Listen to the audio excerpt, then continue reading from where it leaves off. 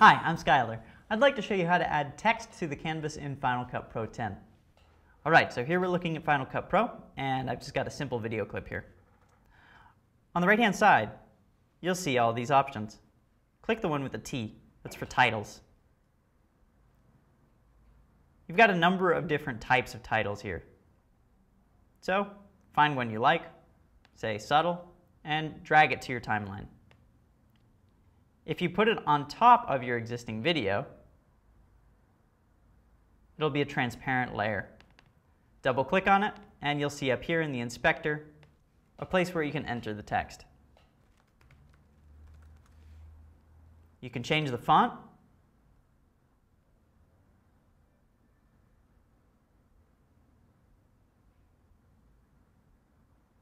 To something you like. You can change the size,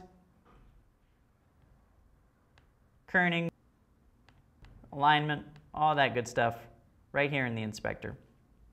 You can also control glow, outline, and drop shadow. That's how you add text to the canvas in Final Cut Pro 10. Thanks for watching. I'm Skylar.